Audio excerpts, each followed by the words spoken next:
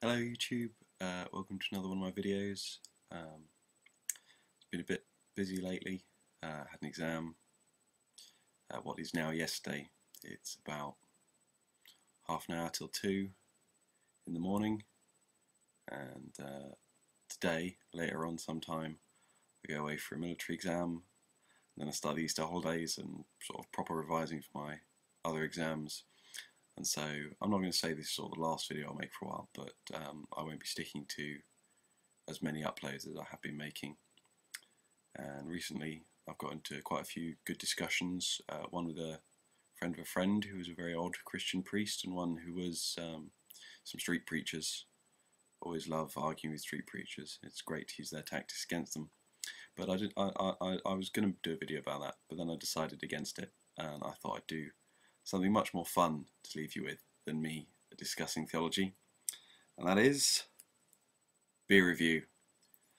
Sierra Nevada Pale Ale, as recommended by Deer Hunter P.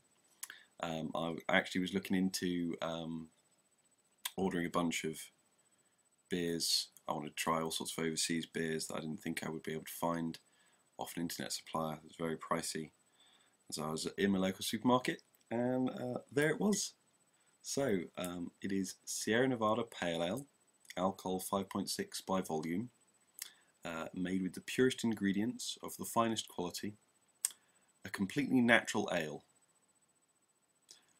So it's been a long hard day. Let's crack it open.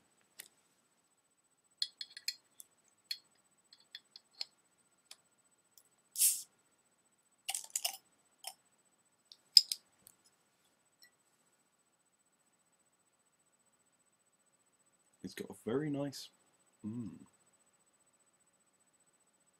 that has got a lovely fruity smell. Not very much like other pale ales though. Don't know if it's meant to be an Indian pale ale or if they just mean a not dark ale.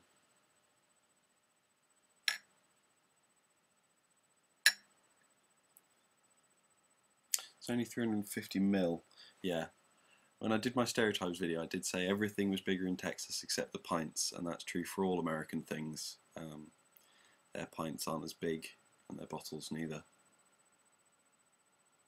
But that has got a lovely, lovely fruity flavour, and you can see that that is a pale ale. It's a lovely sort of golden colour. It's coming out a lot more red on my monitor, so I apologise for that, but it is a lovely colour of clear refined honey.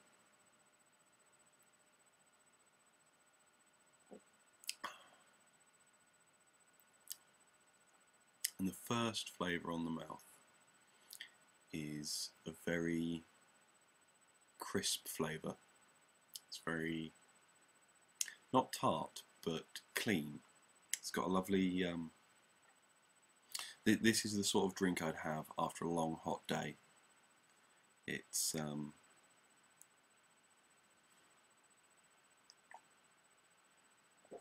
yeah, got a lovely, lovely crisp flavour to it, but after that it stops being quite so crisp, and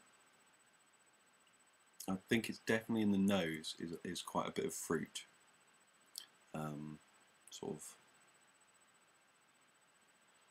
maybe even a little sorrel. Do you know the sort of the citrusy, the non-specific citrus flavour of sorrel?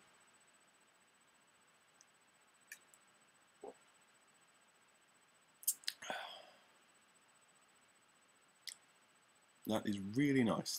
Thank you for the recommendation. Deanna P's been described me for a long time, so cheers, man. This is a good beer. It's got, see what the bottle does tell me.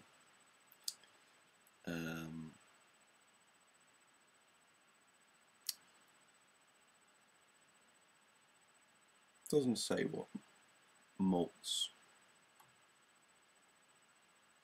But no, I strongly recommend this as a beer. I apologise for having some dead air there, but there'll be more as I down this.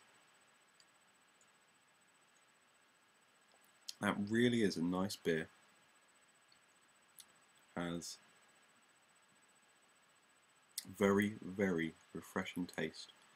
Not very much like a traditional Indian Pale Ale in my opinion, but it shares a few characteristics which it's certainly very nice, and certainly goes against the stereotypical love in a canoe of a American beer, which is not true. This is a very nice American brewed beer. So, as I said, I will probably be making the odd video over Easter and the run up to my exams, but don't expect anything half so regular as I have been doing. And I hope you all have a very good Easter, and I shall see you around. Bye, YouTube.